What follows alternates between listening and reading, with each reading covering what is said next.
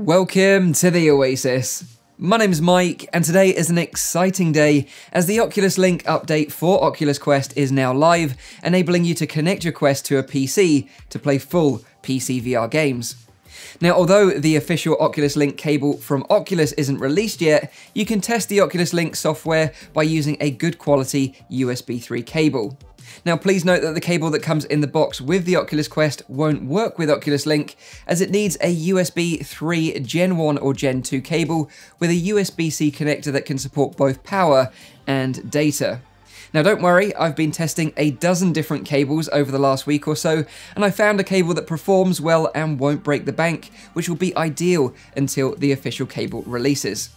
So in this video, I'll cover what equipment you need, how to get set up with Oculus Link on your PC and Oculus Quest, and then I'll test it out with some games from both Oculus and Steam VR to see how it performs, and then finally, I'll give you my conclusion at the end of the video. Now, I've provided links to all the products that I've mentioned in this video in the description down below. These are my personal Amazon affiliate links, and it just means that if you use these links to purchase any of the products that I've recommended, it doesn't cost you any extra, but helps support me and the channel, and I'd really appreciate it. I hope you find this video useful, and without further ado, let's dive in.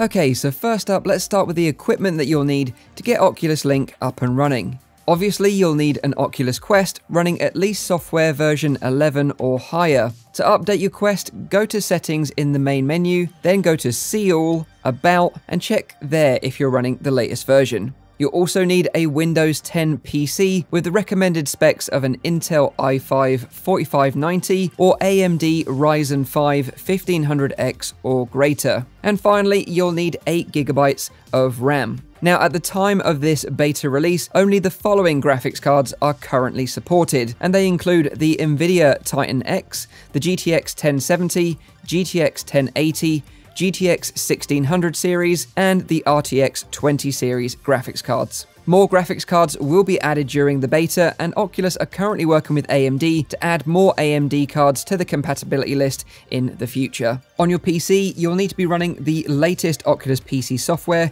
which at the time of this video is version 1.43 via the public test channel, so make sure that is enabled under the beta tab. You'll also need a high quality USB cable to connect the Quest to your PC. Now, I've tested a lot of cables over the past week or so, and it's become very clear that not all cables are made the same. Now, the only cable that worked when the update released earlier on today is the Party Link cable. It has a right angle USB-C connector on the Quest side and a USB-C connector on the PC side. It does also come with a USB-C to USB-A adapter. However, the only way I could get this to work with my setup is by using the Party Link with the Nvidia Virtual Link USB-C port on my graphics card, which is an RTX 2080 Ti. However, other users have reported that the cable works absolutely fine when connected to the USB-C port on their motherboards. The other limitation of this cable is that it's only 3 meters long, meaning that you don't have much slack to move around, which may be unusual for many of you Quest owners out there, so just be mindful that you don't damage your PC or Quest, or more importantly, yourself, by moving too far away from your PC.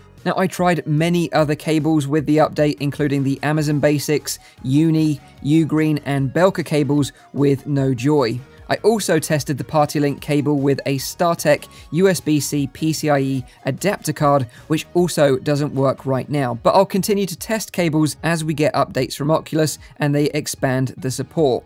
Now, the official Oculus Link cable will be a 5-meter USB-C to USB-C fiber optic cable, and it will be releasing at the end of the year for $80 US. This may sound expensive for a cable, but as it's been proven in my testing today, it's actually very hard to find a good quality cable that can transfer both data quickly along with power for charging at that length. So that's likely going to be the one to provide the best VR experience when it releases. Another cable worth checking out is the Anchor cable, which has been recommended by Oculus themselves until their official cable is released. Now, I haven't tried this cable personally myself, but I'll keep you updated in the comment section when it arrives, which will be any day now, and I've also linked this in the description down below.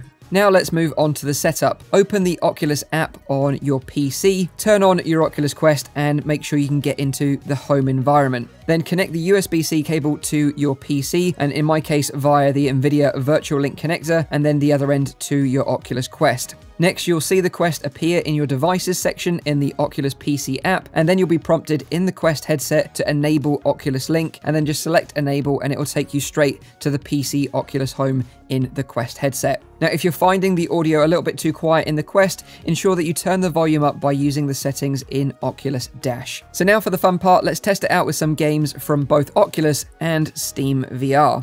Okay, so now I've got the Quest connected to the PC via the Oculus app, and as you can see, it's green. So I'm just going to put the headset on now and see what happens. It looks beautiful. Latency is pretty good. I can shake my head around, and I'm not noticing any artifacts or crazy latency. Graphically, it looks great. Tracking is fine. Obviously, I'm limited right now because the cable's only 3 meters long. But let's go into the Stormland, maybe get into a bit of a fight with some Tempest. But yeah, so far, pretty impressed. So yeah, I'm not noticing any obvious latency. Frame rate is solid. The visuals look good. No complaints right now. Pretty impressed, to be honest. Eat it, noob. Nice. So I noticed a little bit of slowdown there, but really nothing that's game breaking, I would say. Okay, now let's try another game. Let's try Asgard's Wrath. Okay, and here we are in Asgard's Wrath. This is my little sharky companion. Hey dude, what's up? And just like Stormland, the game looks incredible. It runs pretty well. Latency seems pretty low. Frame rate seems absolutely fine. More than playable, absolutely. And let's see if we can find some chumps to take down, get into a bit of a sword fight. Oh, here we go. Come on, buddy. Go on, mess him up, Shark. Mess him up. Oh, he missed him. Nice work. Nice work. Right, let's move on then to the next test, which will be a Steam VR game. Well, it looks like it's working, even though it said that it wasn't the headset wasn't supported. It looks like it's working absolutely fine, which is super nice. Eject the mag. Yeah, feels exactly like it would playing the game on Rift. So now I've tested the Oculus Link update with some games. Here's my conclusion. With this update and the future update of hand tracking, the Quest is really going from strength to strength, which is amazing, but it's a real shame that we're not getting similar pushes forward on the PC side with the Rift S. Playing PC VR content on the Quest offers a much higher fidelity experience than you've ever experienced on the Quest before. And if this is your first time playing PC VR content, I think you're going to have your mind blown. Graphically, it looks on par with what the Rift S can provide, although it's running at 72 Hz, which is slightly lower than the Rift S 80 Hz. But to be honest, I didn't really notice much difference in the headset. The latency was acceptable using the Party Link cable. It's just a shame that it's only 3 meters long, which is quite limiting right now, and it only works in my testing with the NVIDIA Link USB-C port. I think you'll struggle to find a cable that can perform well over 5 meters, which is why Oculus ended up developing their very own proprietary cable. So as I explained in this video, I really struggled to find cables that worked, so if you found a cable that works, please share your findings with the community in the comments below. Of course, playing PC VR content on Quest isn't necessarily anything new. Many people have been doing this wirelessly since the Quest launched by using apps such as RiftCat, ALVR and Virtual Desktop, and I've covered how to do this in a separate video, which I'll link up here now. However, to achieve this wirelessly, you'll need a solid 5 GHz Wi-Fi connection, and you'll need to use Revive with Steam to get Oculus games to work. By using a tethered solution, when it works, Oculus can guarantee that you'll have a good VR experience with minimal latency, and I think overall this is a great step forward for VR in general, and I hope other manufacturers follow this idea of a headset that can do both standalone and PC-based VR in a single headset in the future. Okay, that's the Oculus Link software now released in beta for people to try with their Oculus Quest. Now, ever since the Oculus Link update was announced, I get asked all the time, which headset should I buy now, the Oculus Quest with Link or the Oculus Rift S? And now that the update's live and it works surprisingly well, it's going to be a much harder decision for consumers to make. Let me know in the comments down below, what do you think? Which headset do you prefer and why? And also let me know which PC VR game you're most excited to play now on your Oculus Quest. I'd love to know in the comments down below. Now, as soon as the official Oculus Link cable releases, I'll do another video comparing how it performs, so make sure you're subscribed to the channel and turn on notifications so you can get updated when that video goes live.